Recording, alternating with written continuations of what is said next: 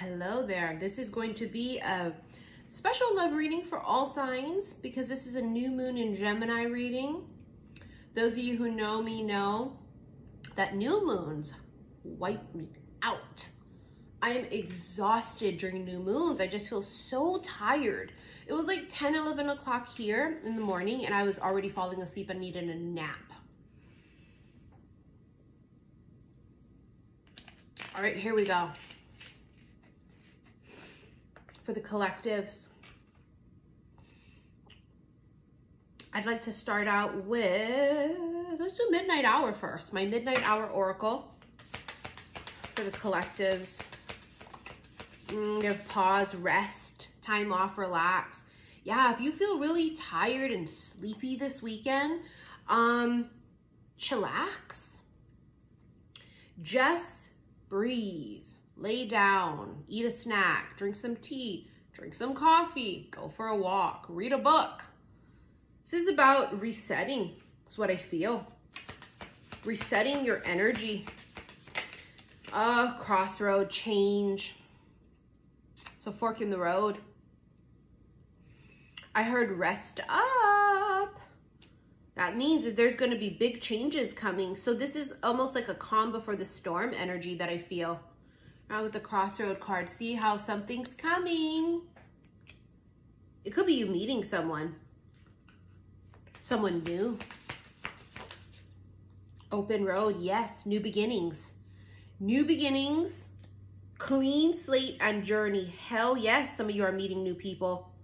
But this is also about you changing direction and course. This could be universal change, so it's something that you don't see coming, something that you don't have control over, but not necessarily in a bad way. You have the clock tower. Countdown. Ooh. Midnight hour. Perfect timing. This comes in, I heard clutch. I think this could be someone coming back. Don't get me wrong, bitches. These are new people too. These are new beginnings, new journey, new options. But I think someone comes back. Sacrifice, exhausted, depleted, goes back to the pause energy with this new moon energy. But I gotta be honest with you, I feel like they're exhausted. They're depleted. It's their pride that's worn them down. Do you know what I mean? They may have tried to change direction. They tried to take a turn. They've tried to go and do other things. And I think at this point, it's like undeniable. They're exhausted. It's too much fighting this. They're whooping their own ass by going against the grain. It's like in the ocean, right? When you fight against the current, it's so exhausting and you're gonna go nowhere. You're going against the grain, against the current, and I feel like that's what they've done. Someone here has gone against what was aligned for them. They went off in alignment, right, with that crossroad, and I think it really fucked them up. Commitment.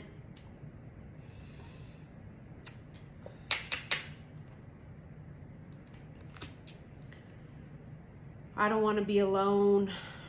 I feel like that's what they're saying. I'm tired of doing this. I'm tired of being alone. I don't know why the fuck I do this. Why do I keep self-sabotaging? I don't understand this. I do want to be with somebody. I feel like they're coming into this realization that they do want love and commitment. And they've been going about it the wrong way. Free spirit. I mean, yeah, they may have been that type of person. They just didn't want to commit. I don't want to commit. I don't want to be committed to anybody. I want to just fuck around. I just want to be single and I want to just date. No strings attached. That's what this feels like. It feels like someone here was doing the no strings attached, friends with benefits, non-committed thing. And it wasn't working. It ran its course. It's exhausting. meeting someone new and then going, it's like they have to go through this whole cycle every single time. I mean, you have a love offer that's been sitting here on the bottom of the fucking deck.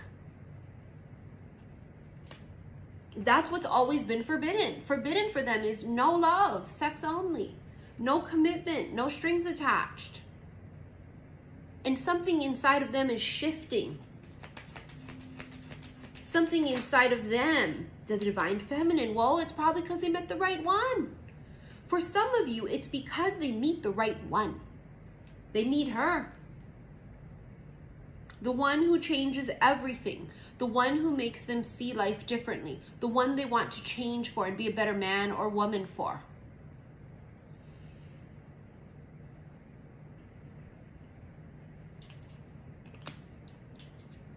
There's something forbidden about it, though. Maybe she doesn't want to commit. Wouldn't that be a motherfucker? That's their karma too, y'all. They don't want to commit. They don't want to commit. Then they finally meet someone that they fall madly in love with, and that bitch don't want to commit to them. That's how karma works. She's like, perfect match. Oh my God, they meet their perfect match, and she goes, I want to be like no strings attached. Oh my God. It's hysterical the way the universe works. Honey. Oh, independence. Yeah, no, she goes, you know what? I'm not really looking to settle down. And they're like, excuse me? Every bitch I've ever met in my entire life wants to settle down. And she's like, no, I don't. They're like, the irony is I want to now and you don't. Karma is a bitch.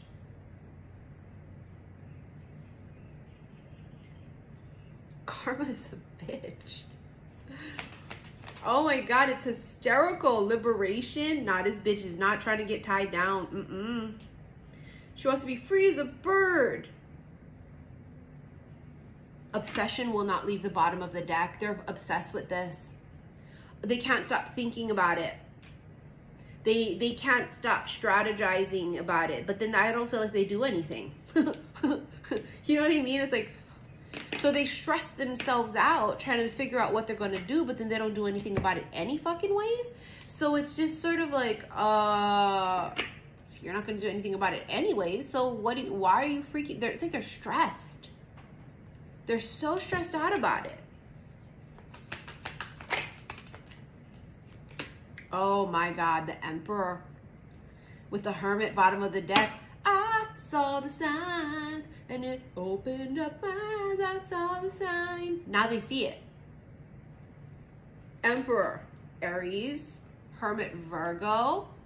Okay. But really, it's about a fucker. This is about a fucker who sees it now. They see it. They get it. The light has been turned on. And the irony here is, I want to commit to them, and they're saying they're not ready to commit to anyone.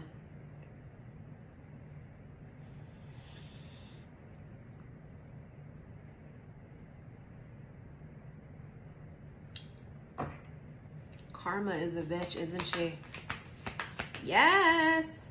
3 of coins. I'm ready to work together. I want to do this. You and me, us. It's fucking partnership. They want to be partnered. But the one that they have fallen for doesn't want to be in a relationship yet. Maybe because she's saying, well, fucker, you have to earn me. But I don't know, man. All those cards came out. It really does indicate the feminine here is not trying to be tied down right now. She doesn't want to be. They have death. I mean, yeah, this is a major spiritual death for them, for sure. Right? And so the 4 of Wands here again, that's the whole commitment again. The 3 of Wands was in the middle of it. And so it's like this happened and it just like turned their world upside down. Right? There was a death happening here. Spiritual death, the death of their old self, death of pride, death of ego, whatever the fuck this is. It's a transformation. The transformation is they went from not wanting any commitment to wanting to be with this bitch forever and ever and ever.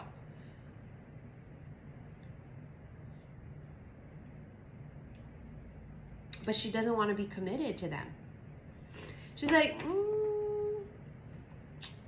I love being single. And they're like, what the fuck? She's like, yeah, I'm just not looking to settle down right now. I'm enjoying life. I have a lot of girls trips planned, and like I'm gonna be doing this new stuff, and they're mind blown. You got me tripping, and then I'm falling in love. This is Fergie. Tripping. That's what this is. Go listen to that song. I love it. You have judgment. It was never over. If these fuckers walked away from you and pretended like they didn't give a shit, right? Cut off communication and contact, they're coming back.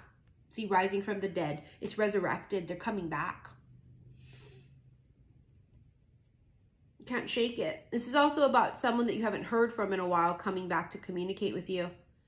Of course, they've got to take your temperature and test the waters here. But there's been a change here. Something in here, it's in the inside. Something's shifted. They may actually communicate that with you. I mean, for some of you, they may actually spit it out and say it. Like, hey, I was a fucking idiot. I want to try and make this work. What can I do? She's like, I don't know what to tell you, buddy. I'm not trying to settle down. Of course, if it's really the one and they're a perfect match, she will. She'll fall head over heels in love as well too. But there's something about her. She's elusive. They can't get her. She's like the butterfly that they can't catch. Look at the devil. They're obsessed. You have obsession everywhere here. They're obsessed because they can't get her. And it's not that kind of a thing where if they get her, they don't want her anymore. Oh, they want her. They want to put a ring on it. And I think they realize how stupid they were. Like, wow, that woman was in love with me, or that woman was interested in me, and I fucked that up. What an idiot I was. Right? The devil here shows how they're just so stuck on it. And there's this obsessiveness of wanting to communicate, but being so afraid because they don't know what to say. For some of you, it's been a period of time where they don't even know if you're dating someone new now. So are we talking a couple weeks, a couple months? You know, there's this energy here of them feeling really stuck. They're stuck on you. The Hierophant, it's again a spiritual fucking connection. They feel it in every cell of their body. And their karma is falling in love with someone who tells them, I'm not sure if I want to settle down. That's their karma. Is to know what that feels like. There's something better. That's where the feminine's coming from. She's like, well, I don't know if I want to settle. Because I just know I deserve all of the great things out there. And like, I don't know if it's you. Wow, this fucker is really getting a taste of his own medicine or her medicine. Listen to your intuition. I don't know. Their intuition screaming. Look at all the butterflies on her head too. It's like she's wearing it as like a crown. That's what it is. You're the butterfly that they can't catch. You're elusive. You elude them. You run from them. But not in a low vibrational way of running because you're scared. You are just doing your butterfly thing in the near future. 2 to 3 weeks within the next few months. Ooh. Ooh. This summer is about to be fucking lit for some of you bitches. I'm telling you, this summer is about to be lit. Talk about fireworks on the 4th of July, honey. Let's actually do the C'est La Vie Oracle. This is my C'est La Vie deck. Something is revealed.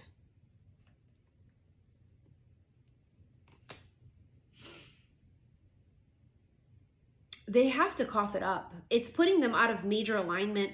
This would make them moody, depressed, fuck up at work, not be able to sleep right. They can't rest well. They're just all over the place because they're out of alignment. They have to cough something up. They have to reveal something.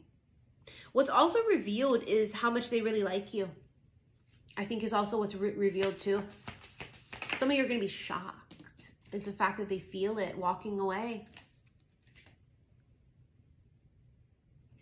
I regret it that I fucked up and you walked away. This is the energy also with something being revealed here in this walking away card. It can also indicate that, you know, it was revealed to them the way they really truly felt when they walked away.